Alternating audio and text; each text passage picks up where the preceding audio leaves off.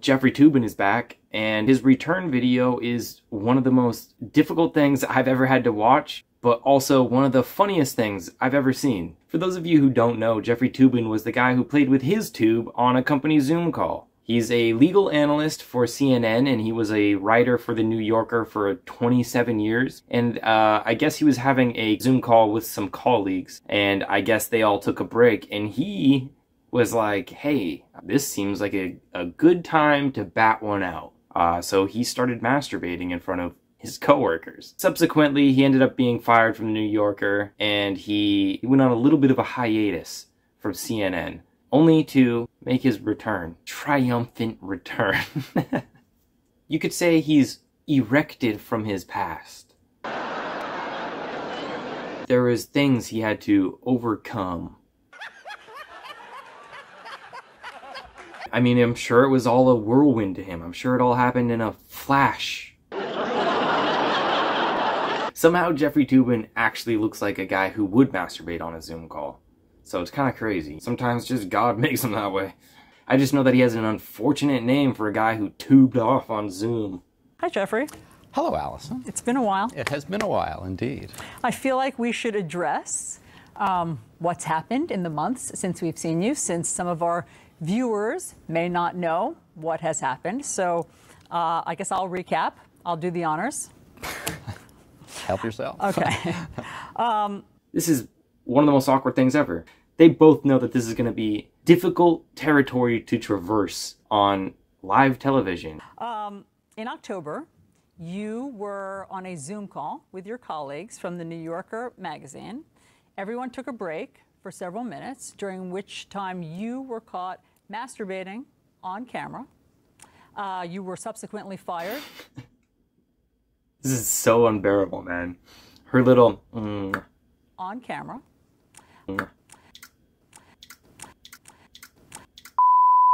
It's almost like a self-congratulatory lip smack after being able to successfully say the word masturbate on live television and not crack a smile. You were subsequently fired from that job after 27 years of working there, and you since then have been on leave from CNN.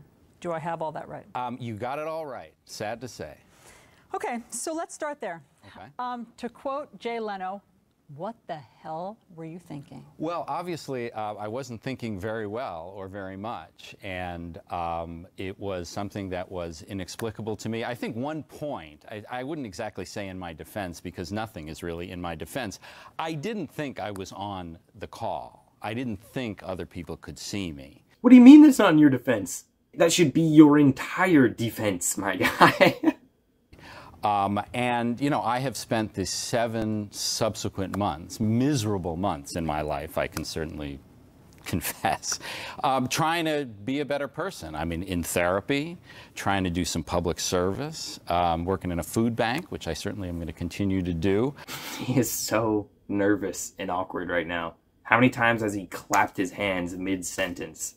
Of that months, I can certainly a better person. I mean, in therapy, food bank, which I... He's almost acting like he has sinned and has to self-flagellate in front of the community in order to be accepted back. I don't really think doing community service has anything to do with you blasting off on camera, dude. I mean, that's good that you're doing community service, but it's a weird reason to be there, I feel like. But I am trying to become the kind of person that people can trust again. I'm sure you've replayed that embarrassing moment over and over many times. Oh yeah, I play it over and over again. Nothing gets me rock hard like replaying my old humiliating, my old public humiliation. Hell yeah. Have you ever thought about what it must have been like to be on the receiving end of that Zoom call? Well, I haven't just thought about it. I fantasize about... I haven't just thought about it. I've spoken to several of my former colleagues at The New Yorker about it, and, you know, they were shocked and appalled. I think they realized that this was not intended for them. I think they realized that this was something that I would immediately regret, as I certainly did. And it was then, it was that day, that I began apologizing. Having to listen to a man beat himself up and grovel like this because he got caught masturbating is just, this is a simulation. You know what I mean? The fuck is wrong with you, CNN? This bit is weird. I mean, I have tried, and I'm trying now, to say how sorry I am, sincerely, in all seriousness. Ooh, just that fucking... You hear that? He's like quivering in his voice. Say how sorry I am. This is a disaster, dude. This is haywire. Above all, I am sorry to my wife and to my family, but I'm also sorry to the people on the Zoom call. Ah, man, his poor family. Imagine this being your dad. He's never gonna win another argument with his kids. They have the ultimate trump card.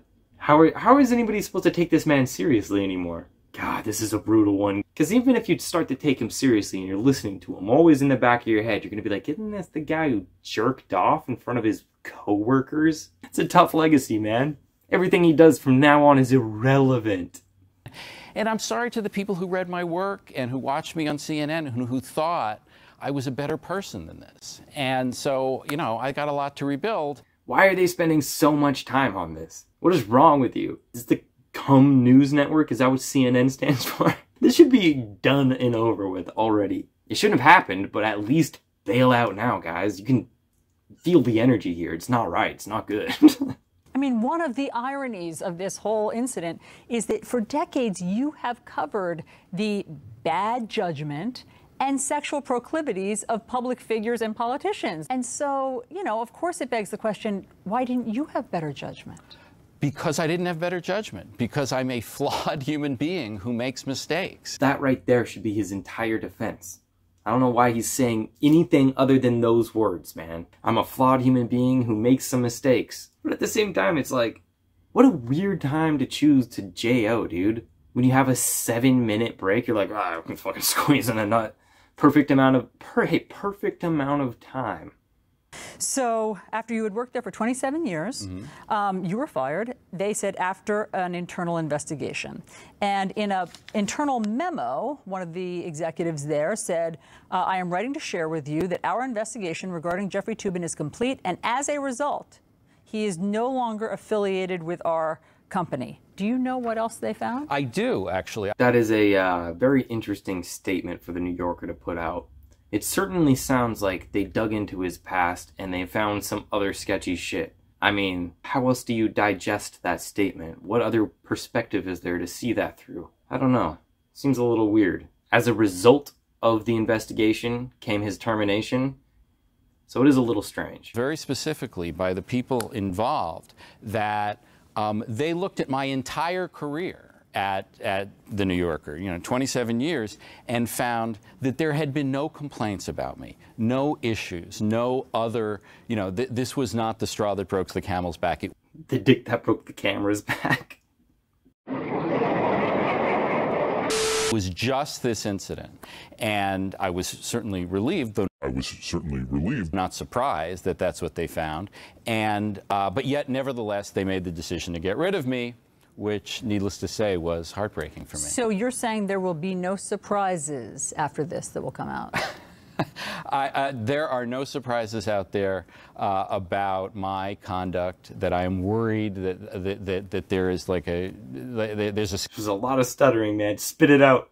Having a hard time? There's a skeleton that's going to be found.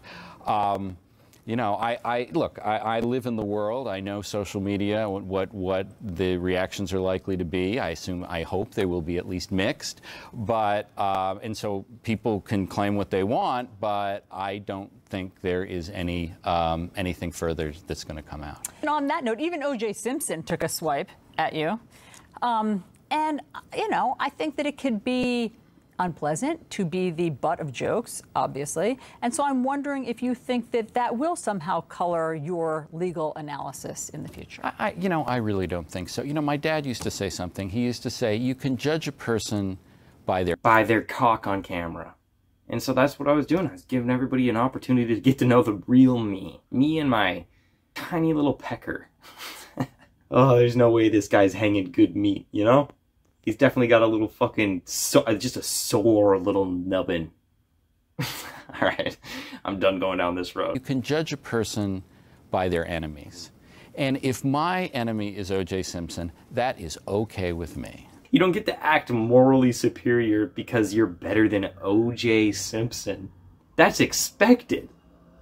That's a requirement for human decency. Don't seem so proud about that, dude. That is okay with me. Have a higher standard. Well, Jeffrey, on that note, should we move on to the news? Sure, let's go. Okay. Let's do that. Holy shit, worst segue ever. They had nothing, dude. She's like, anyways, let's talk about fucking something else now. Move it along. And then they just get into the news. What's next in this case? Is this headed for the Supreme Court? Well, you know... God, that is so weird. You just shocked all of you. You should go to break something, dude. Fucking break these segments up in some sort of way. Let people cleanse their visual palette. You know what I mean? Wash it out with some fucking advertisements. Literally anything. But what you just did is shocked all of your viewers, put them through one of basically cringe hell.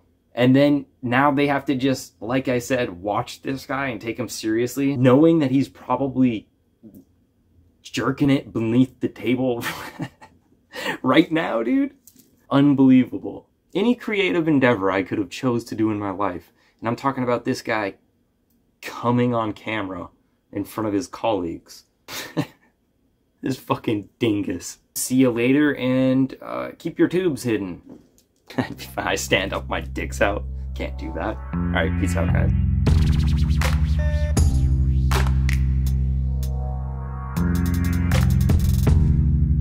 Hello, Allison. I haven't just thought about it. I come to several of my former colleagues. I was certainly relieved they realized that this was intended for them, and I'm trying now to come to my family.